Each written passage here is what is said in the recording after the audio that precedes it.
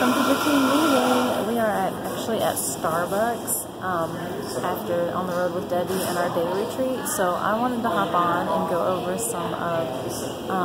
some booking verbiage and some things that we learned at the day retreat and from Debbie and some awesome upline.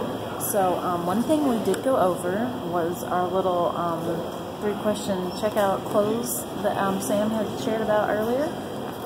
You know, just print off some little questions they can ask and turn in at checkout for a little gift from you. You know, it says, I would like to take an opportunity brochure to learn about Norwex. Yes, no, maybe. I'd like to host a party and receive a free gift. Yes, no, maybe. And if the hostess decides to become a consultant, I will host a party for her. Yes, no, maybe. These are just a great way to, you know, ask those customers that you don't know too well, and you might be kind of weird to ask them. This is a great way. They can just fill this out, and when they check out, you can see what they have circled. It's also a great way to follow up with them later. Hey, you know, at so-and-so's party, you said that you might want to host a party. How about now? So this is just, it's easy, not too much out of anyone's comfort zone. You can get information from those customers and still be able to follow up. Now, you know, this month it's all about, you know, host coaching. The host is like your best friend, okay? And y'all need to be working together to get a great party.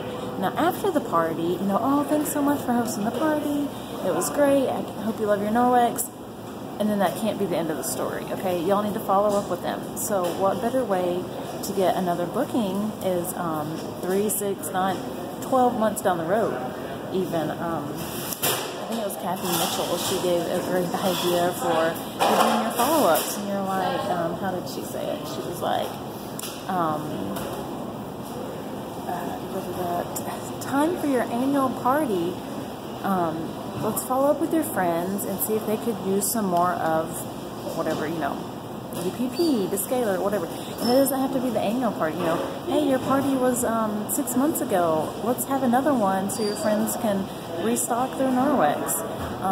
They were talking about how those relationships you've built with those customers and that host, since she was your best friend, you know, you want to keep that relationship. So you want to be reaching out to them. So make sure that you're doing those care calls and those follow-ups and using the index card and booking those parties. Yay, I can't wait to see what the rest of April is like. I know you guys have been rocking it good.